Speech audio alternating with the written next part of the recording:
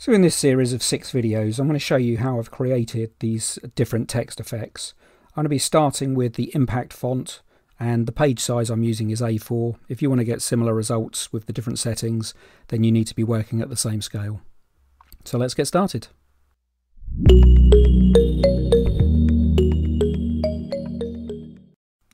So next one down. This one we're going to cut this retro stripy design.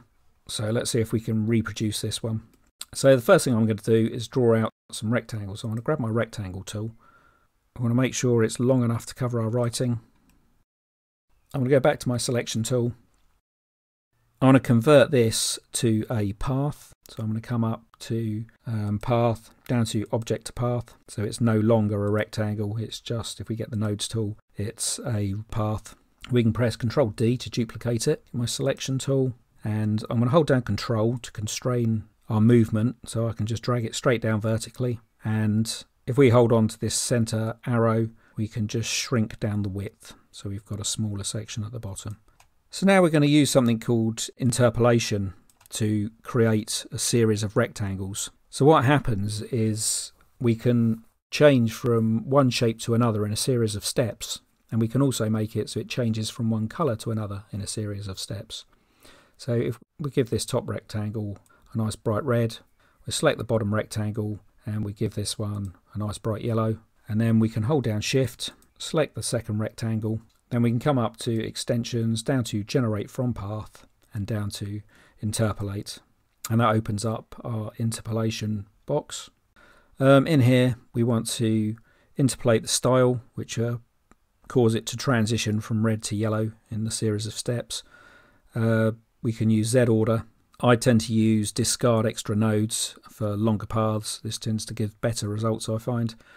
And down at the bottom, we just want to turn on live preview so we can see what's actually happening. And it creates our different steps.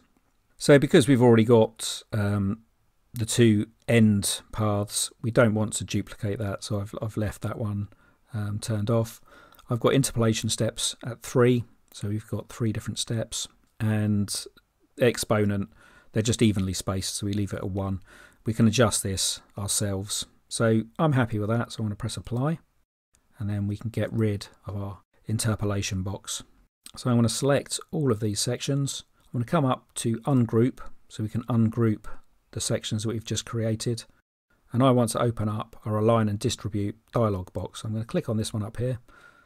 And what this allows us to do is to evenly space things and line things up. So I want the distribute section, and I want to add even spacing between them. So at the moment they're overlapping. So what I'm going to do is just click off and I hold Control so I constrain my movement to vertical. We can just lift this up a touch.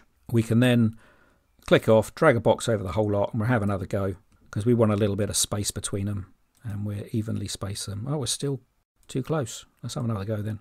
Drag it up, holding on to Control to about there. Click off, drag a box over the whole lot, and we evenly space them. That's better. So while they're still selected, what I'm going to do is hold on to this top arrow. I'm going to drag it down a bit so we can compress them down so they're a better size for our letters.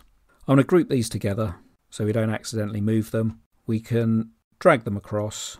Are we big enough to cover? Oh, we're not quite big enough. So if we just hold on to the center arrow, we can just stretch it a little bit, make sure it covers our letters. We can then drop it down below the letters because we're going to use the letters as a clipping mask. So we drop it down so the letters are on top. So I'm going to hold down Shift. I'm going to select my text. Then we can come up to Object, down to Clip, and over to Set Clip. And that creates our text effect. Slightly different, more muted colours over this side, but we've got the same effect. So that's this example complete. Thanks for watching, and I'll see you in the next video.